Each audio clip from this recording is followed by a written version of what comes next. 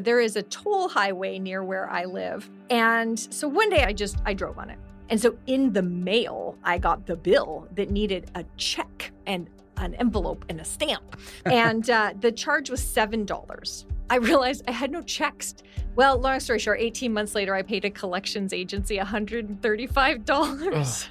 In that moment, I'm like, oh, darn, this is what I do with conflict. Now, my favorite story for this is you're on a Zoom meeting and you're about to present your section when all of a sudden Riley turns off his camera. And then you start telling yourself this awesome story about Riley doesn't care about your presentation. And then Riley sends you an email about something later in the afternoon. And you're like, Riley. I'll get to that when I get to it. So what's happening is that original turning off the webcam was like a $7 issue.